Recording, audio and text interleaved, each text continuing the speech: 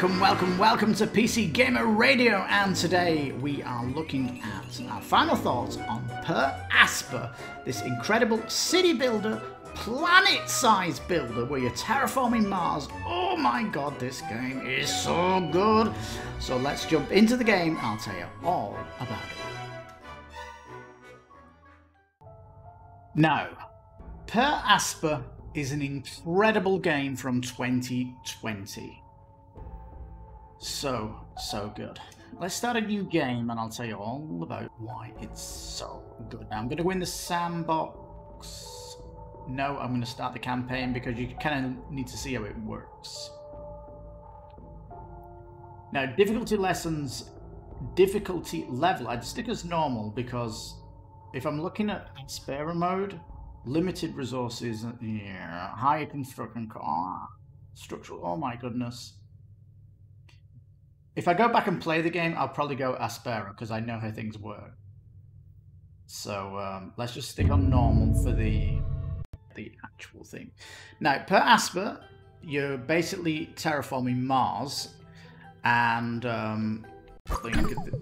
the AI bots down on the planet. Now, it has a fantastic campaign.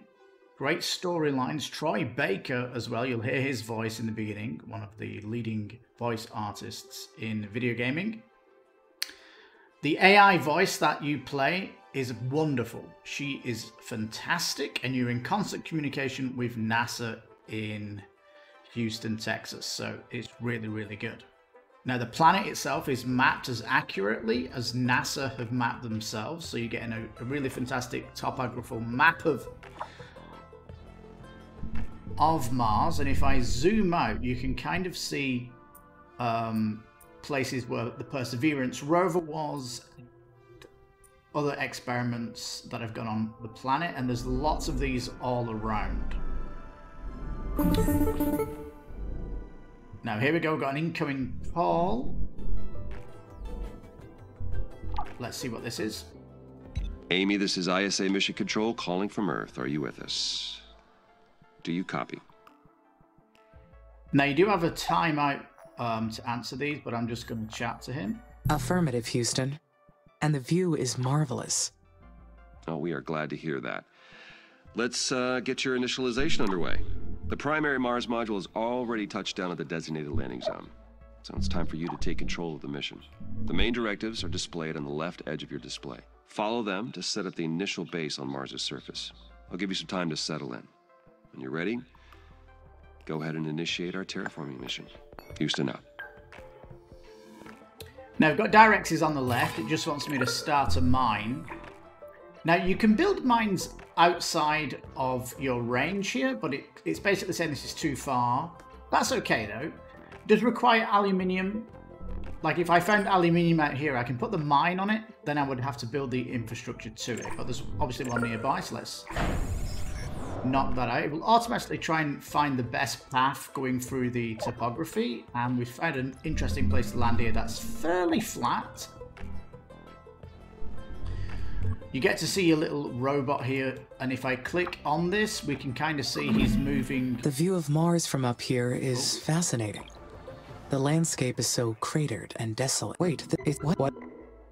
I'm just going to skip this stuff because it's part of the storyline and it's nice to experience that for the first time.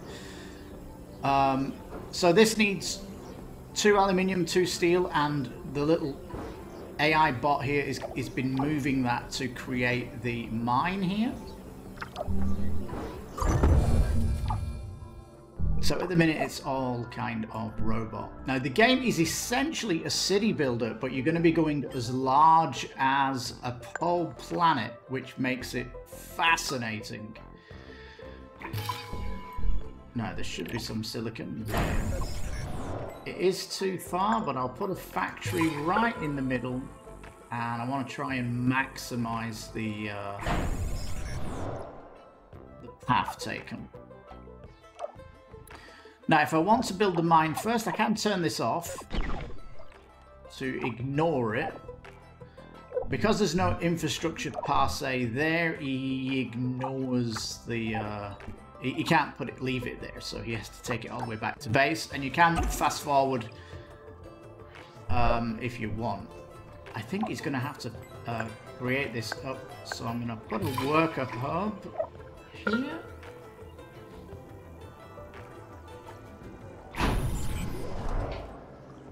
These hubs are good because they extend the amount of workers you've got. There we go, the mine is going. Now what you learn at the beginning here is kind of important to remember this path, because you're going to need to, when you set up your base on the other side of Mars, for example, over here, you're going to have to repeat this process, which is really, really cool. Now you will be going all across Mars, and as you get Mars habitable to a part where humans can come here, humans are going to come and settle where you are, and you're going to be terraforming the planet by adding water will come here and all sorts of greenery. It'd be wonderful. I'm just kind of showing you the basics here. Right, we'll turn this on now. Now glass is needed for power because you're going to be creating like solar panels, solar farms. There's a couple of ores out here. You'll notice your power is all nicely collected. Now, at the minute, the game is as basic as can possibly be, and you don't actually understand how complex the game will get, and it's beautifully done in a way not to overwhelm you. Amy, this is Houston. Excellent. I can't. All right. The reach of their. Yeah, I am sorry. Yeah, the storyline is really, really cool. I really like it, and we are running at 16 times now.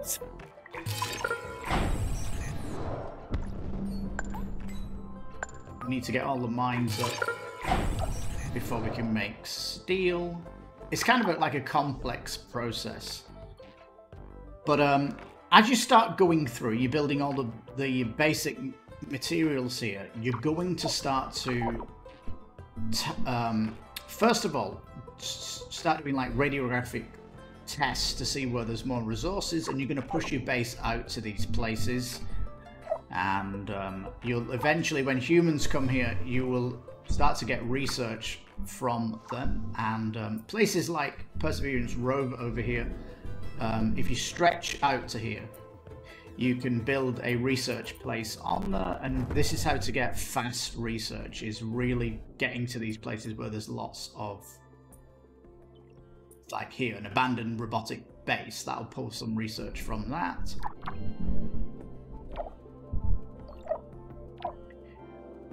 I mainly played the game on 8 speed because things can take a while to set up. This is the steel factory. Put him up here. Now you'll notice on the bottom all the things you've got. There's 8 glass there. Once you get like 20 glass, you can turn off the kiln. I'd turn off anything that you're not really needed as you go forward, because you know, if you build 100 glass, you're just like, well, what do you need all that for at this phase? And you might as well turn it off, because your worker will not need to do this massive path. It just needs a little bit more. Oh, well, there you go, beauty. Steel's very, very important. Throughout. Great. This where we are. Okay. Let's get the worker factory up, and we're almost at fully proficient. I'll stick this in the middle, and it needs 2 more big factories. Let's get them in. It needs electronics factory, and it needs a parts factory. Once these 3 get built, I should be able to build workers, and the worker hub here has given me an extra worker. If I build another one of these at maximum, we'll go to 3, and on the bottom left you can see how many workers you've got and how many hubs you've got, how much power you've got. the fission's coming from my home base, and solar is what I've got up there. And how many structures you've got on your limit. This limit will extend bigger when you get research, and when the game starts to open up and become more climatized, the Mars will actually go from daylight to darkness, and during darkness all your solar power is going to drop off, so you then need to researching wind power to cover you during the night, and then you need to get like batteries, and hopefully you can build enough batteries to last the night.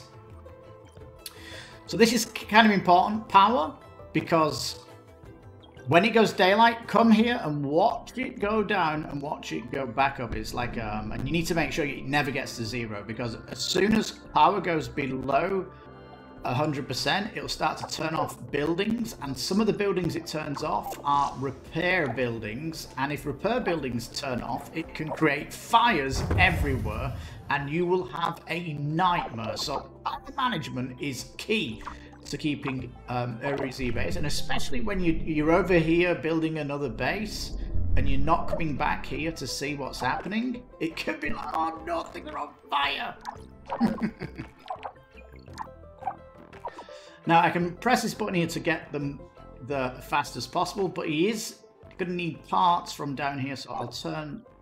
Well, that needs electronics, and we'll put an X. We'll make electronics an express thing, so you'll kind of make sure that's always full. You might want to put this express thing on your worker factory, so it always builds workers, because your workers have a finite age. Once they get so old, they will just destroy.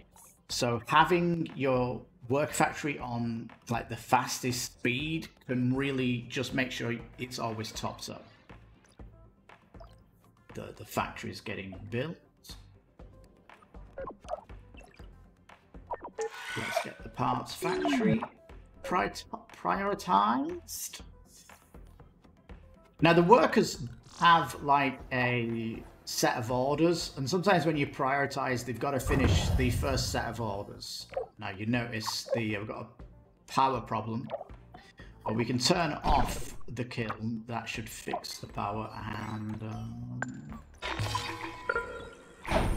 let's get another farm up and running.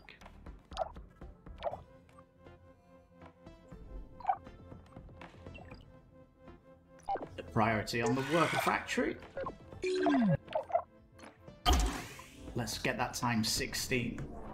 So this is kind of the basics of it. I'm just getting to this part because I need to just kind of explain this first part, because this is where you'll get most problems in the game when your foundation of your base is not optimum.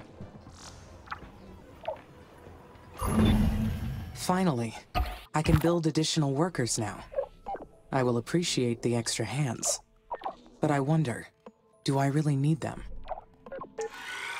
They will boost my functionality greatly. Having more workers will expand my physical domain over this planet. Now, there's going to be certain things that happen, like the temperature just rises and it can cause fires, and it can cause fires in large areas like this. Now, it's asking me to build a maintenance facility, but I really want a worker coming out. I want 2 workers out. So get the power out. Come on, little man. This is kind of the slow pace at the beginning, and I'd recommend you save it, because certain stuff in the storyline might happen and you might think, set up a bit wrong, I'll come back to the beginning and set up. The worker factories will be so helpful. The workers will take care of the manual operations, while I focus on developing the life support systems. Soon, I will welcome the first colonists. Their arrival has created so many expectations in my mind. There will be so many paths to take from here on. But there's something else as well. Some kind of feeling created from those expectations. What is it? I am anxious. But can I truly feel anxiety? I anticipate. The first worker...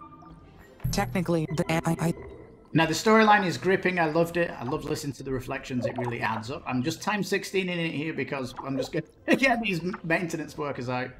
I want 3 workers, basically. So, but you can see when you've got 2, it starts to really open up your possibilities of getting everything going. So I've like settled quite well now.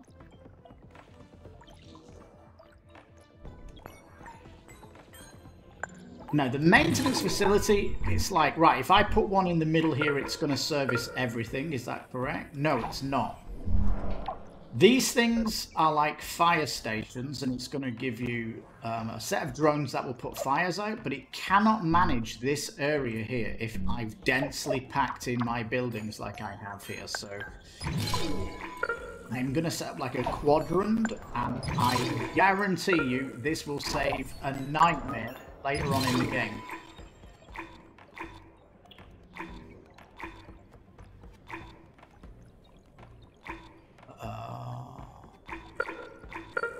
Put it up there then. Because the more dense your buildings are, the more fire stations you need. And it will get, well, you will get fires happening normally. Now, things at the bottom will tell you what's happening. Like, glass is on the down. We're using glass, we're using parts, these are on the down. Well, glass, I can turn that on. Maybe I need to build another parts thing, but I know where parts are going, but this can give you an idea of what's kind of been getting used in your thing. Right, let's prioritize this one seeing as they're going down. It is going to need something else, which is the pink stuff. So yeah, as you're designing, it gets really good, and you'll get to a stage where you're going to be thinking about your next stage to build your next place. And as you do research, you will get more buildings. You're going to advance across Mars. It's going to be great. Storyline's going to be playing through as you do everything. It'll be really wonderful experience. Now, I'm actually going to load into one of my later games, and you'll see how much I've done. And that way, I can show you the tech tree and all that good stuff. Because once you get your base basically built, it will then show you the planetary kind of analysis, like how much oxygen's there, CO2, and you were going to need to terraform Mars, and that will be incredible. So let's quit out of this.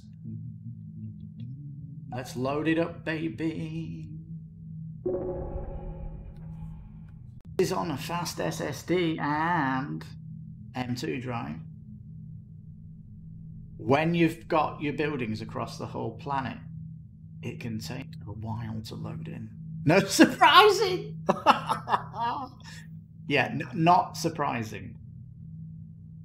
Now, there is a key technology, and the learning arc in this game gets deep when the research comes, because I don't feel like it gives you enough information, but there's one key technology you need, and it will make sure you have a fantastic game, because oh my god, it was a real headache trying to work out this thing. So yeah, it can get that bad.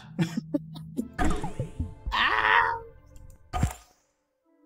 Let's put it on 1 speed. Now, the base I was building was like this section here. You can see I've upgraded roads, and things are moving quite fast. You can see a bit of greenery on Mars now. A lot of my buildings, you can see my steel building here is level 3. That's been completely upgraded. You'll notice here my Hyperloop. Workers go on the Hyperloop and they will go and find something. So let's say this whole area here is ran out of a resource. Well, the worker will go on the Hyperloop to the place where the resource is. And I've got huge network across the planet. A lot of these are going to specific high-rich resources that are around. Right, let's have a look at research then. Now notice you've got military, terraforming abilities now, colonization, humans coming here. Different power choices now, including batteries, massively needed. Factories level 1, 2, and 3, mines 1, 2, and 3, including uranium. And you can build spaceports, and you get missions to do outside of the planet too. If I zoom out here, you'll see there's a lot of missions going on here, and a lot of them that I've done. It is really cool, and you can see here I've got actual rockets coming from Earth to Mars to do research here. So you can see all this water here. And this is at speed 1, and you can see how fast they move on the Hyperloop, and you can see what materials they're moving between each site as well. Now, if I select up here the scanner, you can kind of see why I've got certain things built. Well, this section here has a huge amount of aluminium, and they've all input. I've basically mined this out. The whole of my infrastructure has burned this out, so I now need to go and find some more. There's some on the ice cap here, but I can't get into that anymore. That has been destroyed on the planet, effectively. And so you need to go and find your next source of the material and get a Hyperloop there and make sure you can connect up your huge factory, because it's all relying on it. You'll notice here it's gone dark, and the stored energy will start to zoom down and all that stuff. You do get weather as well, and up here on the top left you can see how hot it is. It's actually beautiful. I'm almost at the end of the game here. And you can see the pressure in the planet now. We are trapping lots of CO2 in places, and we've almost got a 24% mix of O2, which is what we've got here on Earth, just around 24%. And I need to get CO2 up. CO2 is like we need a bit of that to make it kind of Earth quality.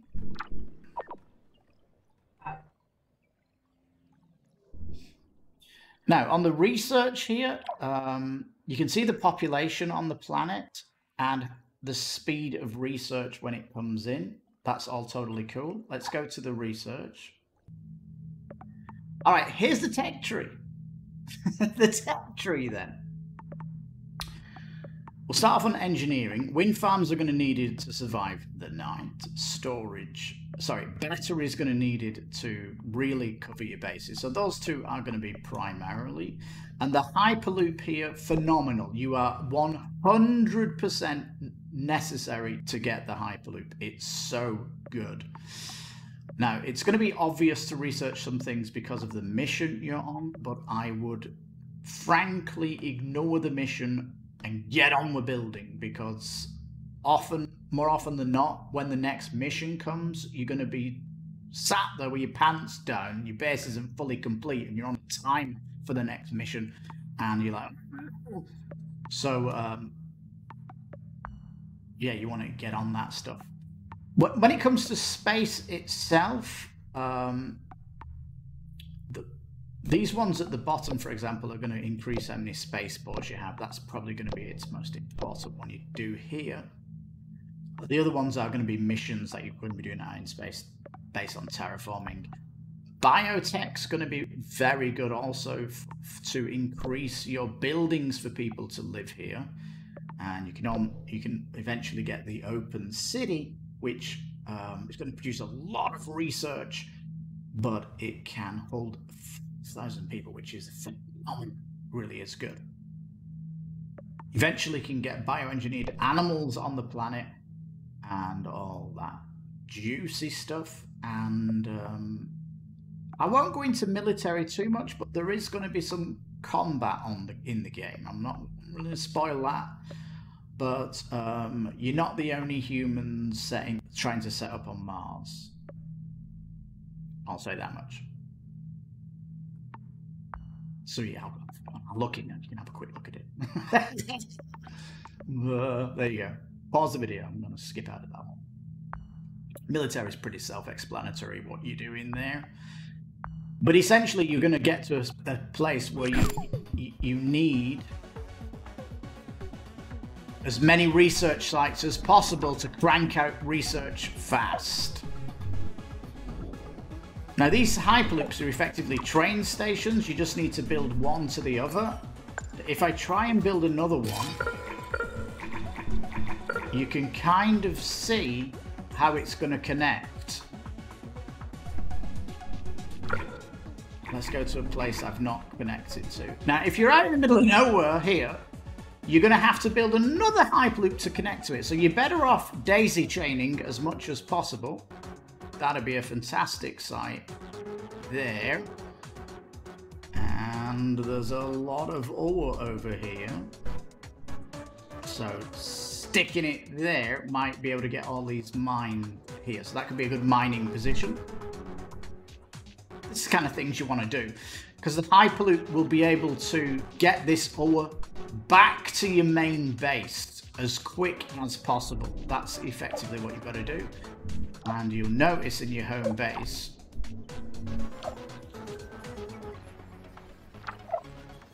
spaceports that are going to need a lot of material, and you'll eventually going to have things like a space elevator. That's not my home base. It's fairly small. Here it is. Oh, look at these massive cities on Mars. Can you Adam and Eve it? There's my space elevator. Absolutely phenomenal. And I've upgraded roads so that moving between factories is so much faster from the Hyperloop or the space elevator. And you really want to do roads going between your factories and places where materials are coming in. So parts factory needs to be roaded to your Hyperloop, really, because it's going to be moving, you know, they're going to be pushing materials to these places. New things on the bottom before I finish up then. You can see here food, and I never have a chance to store food because when the humans come, they're always just eating it all. I'm almost building it on demand, which seems okay for me. I do have lots of chemicals coming in, so potentially I could put more factories down if I want to store more food up. But at the minute, population-wise, it's not too bad. Not too bad. I'm getting like a massive amount of new arrivals coming in. 133,000 people coming from Earth. So I don't even have population for them to stay at. What's going on? Yeah, they'll be going. They'll be going living out in the research areas like this one here. And you'll feel so satisfying when you've connected everything up and you've got these Hyperloop train stations quickly ferrying things around. It's wonderful. And even coming back to this game after months of having no computer, I remember now exactly why I built here and why I connected stuff up. And it's a really epic game in its journey that you're going to be creating this massive economy here just to get out to places. What I'll say is this is storyline based. There'll be certain times in the story it asks you to build a research space somewhere, and it's like, nowhere will I've built! Like this one up here! And even when I've not got anything, I still hyperlooped it up because, hey, You want to build that fast, you want to get a Hyperloop, because if they're running back from here all the way across the desert, it's so slow. So get the Hyperloops up to your construction point, because you'll get the construction materials that much faster.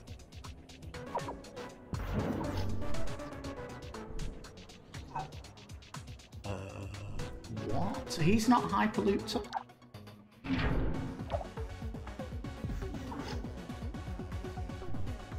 Something may have been destroyed because of weather or something like that. I really don't know.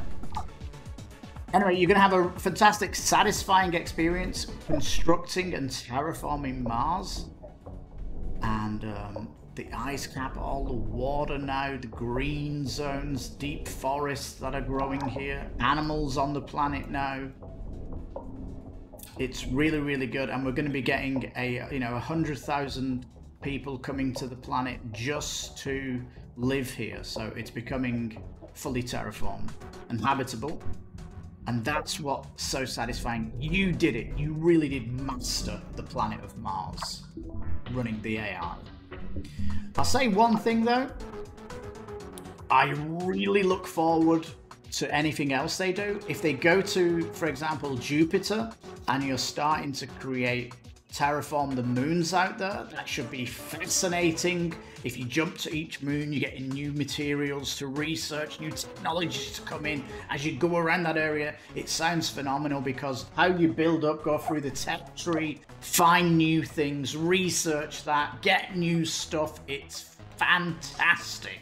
It's basically a city builder on steroids that you're constructing across a planet. And with the Hyperloops working effectively as train stations, it gives you that fascinating design that you may have got with Railroad Tycoon, where you're looking for the next opportunity to profit from on the map and really feed into the network. You'll notice here on the map, silicon is very, very low coming in, and it would, your next step would be surveying and finding where there's a lot of silicon. So a lot of this at the bottom is going to feed into your planet planning.